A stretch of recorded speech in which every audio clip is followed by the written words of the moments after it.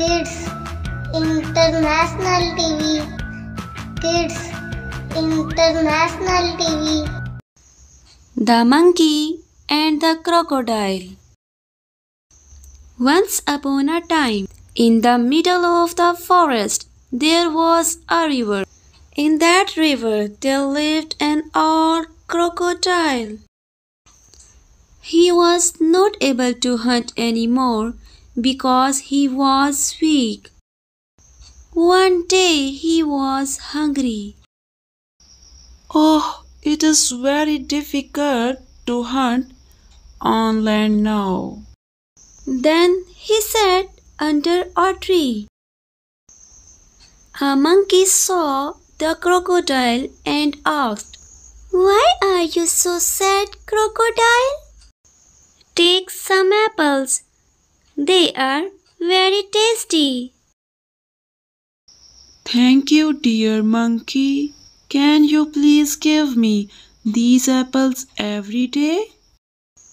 Okay, crocodile.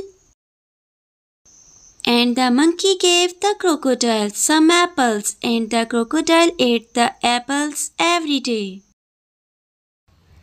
One day he thought to eat the monkey heart, so he thought an idea. He asked the monkey that my friend want to meet you.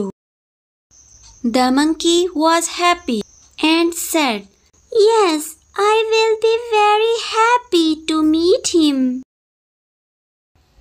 He sat on the crocodile's back.